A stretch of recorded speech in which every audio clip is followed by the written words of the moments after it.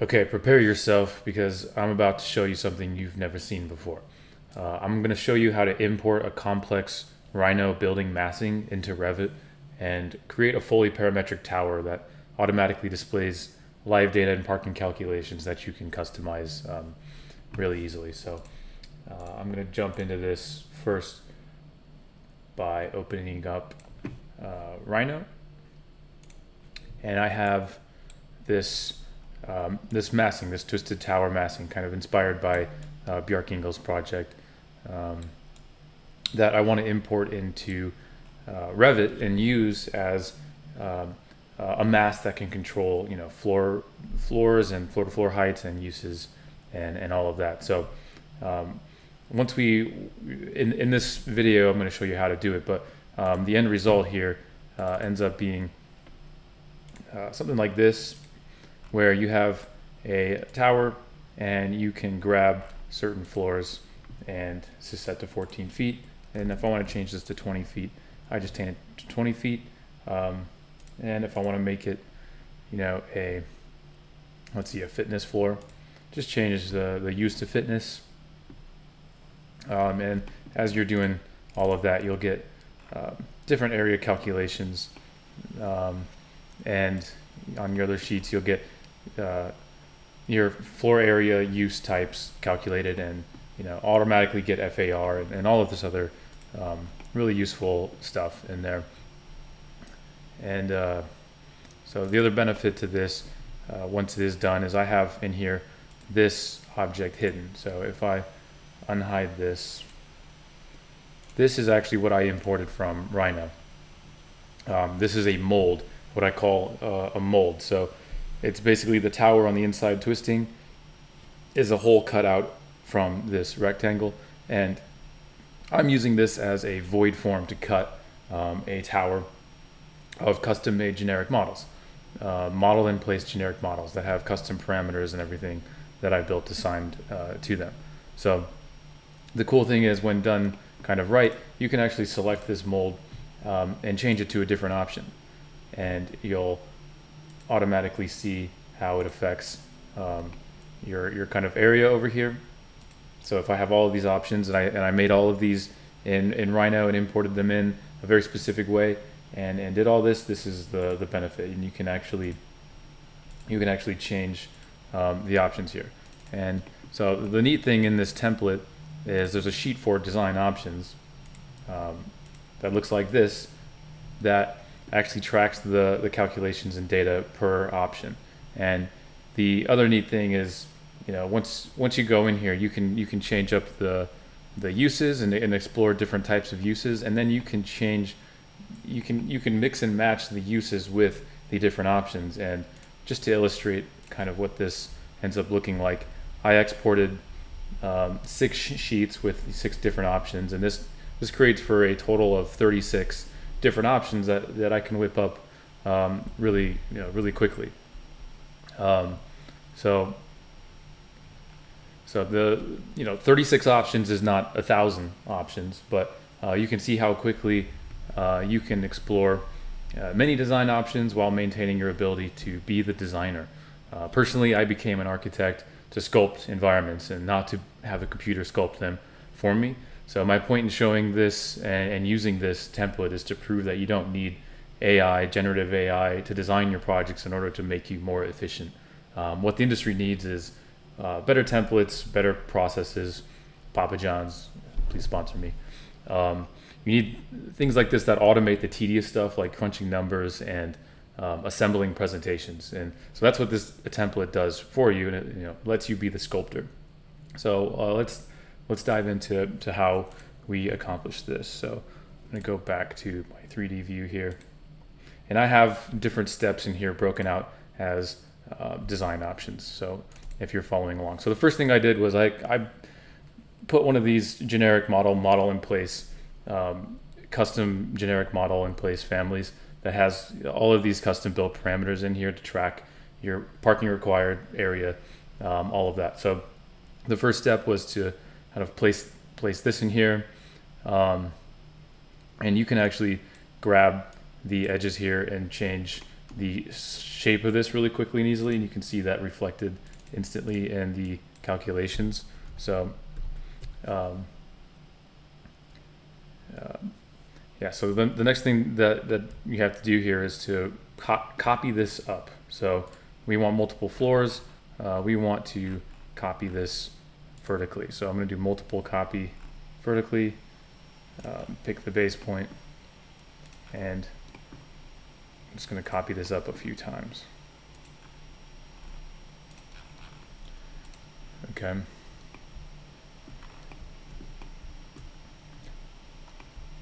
So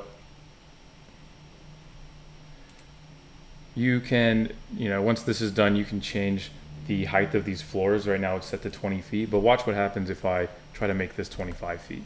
You'll see it just bumps into the floor above it. So what we actually need to do is go in, edit in place, and edit the work plane of these. Select the one below. And then, once we change this, oops, I think it was this one. Yeah, they'll move up together. And so you have to do this with this whole stack and then bring the whole stack up. The other thing is this is not using Revit's built-in level system because it's too slow. We want something really, really, really quick. So in order to assign levels to these, there's this level parameter down here. And this is just to make sure our calculations are showing correctly. And this is the most time-consuming probably portion of it. So once that's done, we can go to step 2, and I end up with a tower that is 45 stories tall, and each of these is hosted to the level below. So if I were to change this to 25, the entire tower grows up by 25, and you'll notice the level tier is set to all of these. So that's where we want to start. Before we do anything, we want to get a nice stack that resembles your project, the kind of the overall buildable volume, so to speak, of your project. Yeah, and so the next thing is these are actually, we want these at 14 feet, all not 20 feet, so we go 14 feet. It'll change them all, shrinks the whole building down, and we can leave that bottom floor as 20 feet, and we can change that maybe, maybe that's a grocery store, and it'll change the color, and it'll propagate back to all the other sheets here. Yeah, that's what we want to see. And then so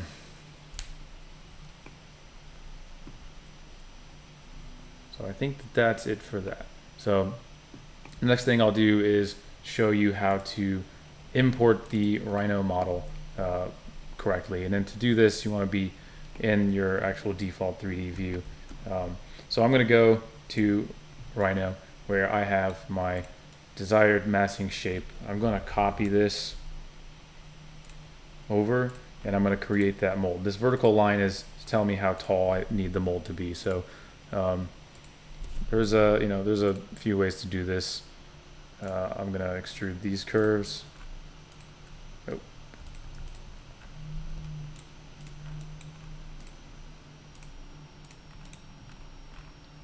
Up, and it's really important that this is a solid poly surface. It needs to be solid in order for this to work. So we join all this together and join this all together. So there we have our void, or our mold, so to speak. So I'm going to File, Export Selected, and I'm just going to call this, I'll overwrite this one here. I'll replace it, yeah. So this is important. This is a very important step. So yours might be set to default here on the export scheme. You want to change this to 2007 solids. For whatever reason, this is the type that Revit recognizes as a mass or a volume that can be used to cut things. So we're going to hit OK, and that should be done. And go back into Revit, and so there's two ways to import this model.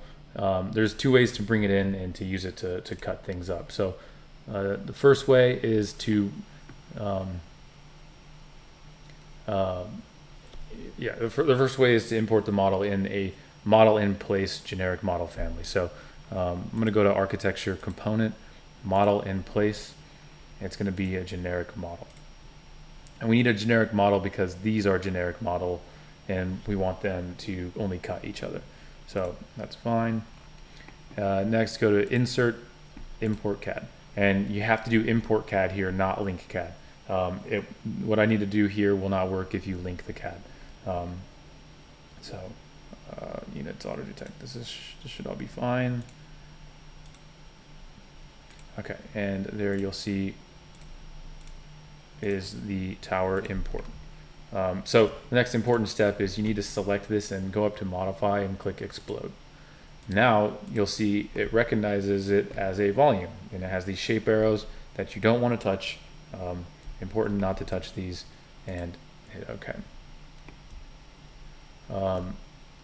Now what you want to do is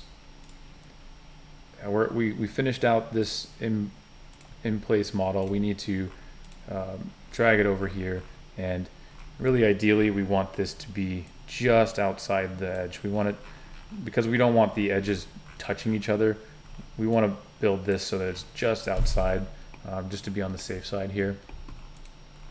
And I'm actually going to change this type mark here to void, and that's going to activate a filter that turns this transparent.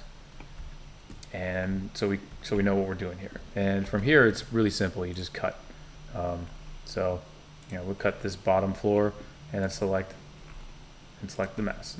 Select this, select the mass, select this, and so on and so forth, all the way up the building. And as you're doing that, you will notice in the 3D view here, as you do that, these numbers will also change. All of your views will begin to reflect those changes. And once you're done with that, I'll move to step 3. Oops.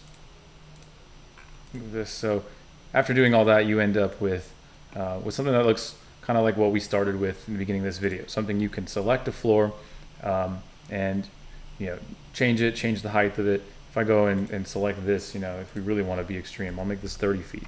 You'll see it just shapes the entire tower kind of automatically. So the disadvantage of the way that we just did that, if I go back to this step, is that if I select the mold here, there's no option for me to change this to another mold. So the way to get that capability, if I go back to my 3D view and go back to step 3, that capability is to change this, to this, just with a real quick switch, and to get all these calculations updated automatically. That's the better way to do this. Is the smarter way to do this. So I'm just going to revert back and go to step. Yeah, this will work. So this is the better way to do it. So we want to go to File, New, Family, and we want an English Imperial for now. I'm going to use just generic model, no wall based, nothing based, just generic model. Open, and then it'll open up all of these views. So now what I'm going to do is import the CAD into this family. All of this again should be okay. It'll bring it in. I want to move it kind of to the center, and there we go. So, and then similar to last time, you want to explode this, modify, explode this. Again, you'll get these, and then you do File, Save As, Family One, sure, and then you load this into your project. And Revit's like, I don't care. You gotta go find it. I think it's at the bottom here.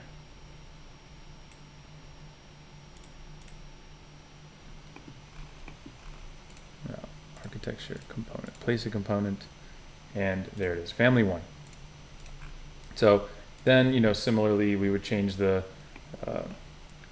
type mark, move it into place, cut it up just like we did before, and that's how you get this this capability. Yeah. So that is the smarter way to do it. That's the second way to do it. Now the way to get multiple massings is I have this file here where all of these massings came. I just created all of these really super quick. But I created a mold of all of these individually, exported them all individually, created separate families for them. But I kept the actual mold within the family in the same place. They all had to be in the exact same place, so that when you go here, you can cycle through and change all of these real quick. And kind of project wide, it becomes updated. Now in this view, I have the filter turning this thing off, but for this video, I just kept it on. So yeah, so I've never seen anybody do it this way, but I experimented with this and found that this is, this is the nicest process for kind of taking control over your project and maintaining, your ability to sculpt. Really, at the end of the day, that's what we're looking for. So I want to change this back to the original. And give credit here to, there we go. So that's all for this video. If you found this useful, please like the video. And if you're interested in downloading this template as well as watching some step-by-step videos on how to use it, the link's in the description of the video. You can click that. Shout out and big thank you to Saad Al Amira. I don't know if I'm saying that right, but he's from the architecture firm Depth of Field, for the inspiration for this Rhino to Revit method, and for being one of my first customers. So I want to help you win many projects, my friend. So I'll see y'all in the next one.